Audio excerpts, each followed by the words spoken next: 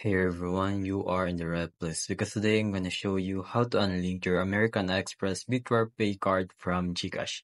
So without further ado, let's get started. Alright, so first of all, open GCash app, go to your profile. After that, my linked accounts and find American Express Virtual Pay card. So if an unlink option is available, tap it and follow the instructions. So if you suspect deductions, check any services like Canva or Crunchyroll that might be using the card. Just cancel the subscription or update the payment method to prevent further charges.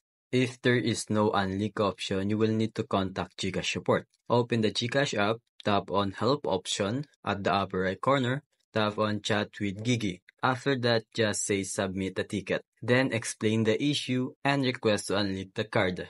So if unlinking fails and deduction proceed, you may consider switching to a new GCash account. Keep your current account balance at 0 to ensure no deduction occur. Note that switching account only prevents future deduction but doesn't officially unlink the card.